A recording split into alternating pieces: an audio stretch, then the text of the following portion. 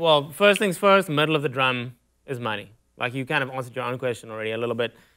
Same goes for toms as well. You're going to get the most balanced tone if you hit it in the middle. Some guys, conversely, some guys, like Chad Sexton is a great example, his signature sound he gets by not hitting the snare drum in the middle. Like he hits it way, I don't know if you guys can go to the overhead. You totally can get that sound, and it's totally legitimate. If you want it creatively, like you can go from the center of the snare drum off to the side, and you're going to get way more ring, less kind of low mids, so it's going to have less punch, but it's going to be way more ringy. And he wants that sound, so he uses that creatively. But I'd say in most circumstances, 90% of circumstances, you just want to get like a nice, well-balanced, consistent tone, which would mean hitting the drums or hitting the head as close to the middle as you can, as consistently as you can.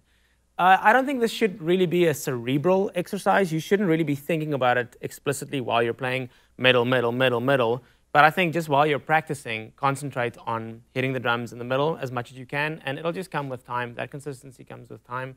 With regards to the snare, this depends on the producer that you're working with. I love rim shots, man. Like I'm a big fan of rim shots. I feel like a snare drum sounds best when you're playing a rim shot, even if you're playing it really softly. For me, it's not a matter of volume as much as it's a matter of tone. I just love that attack. It almost sounds compressed.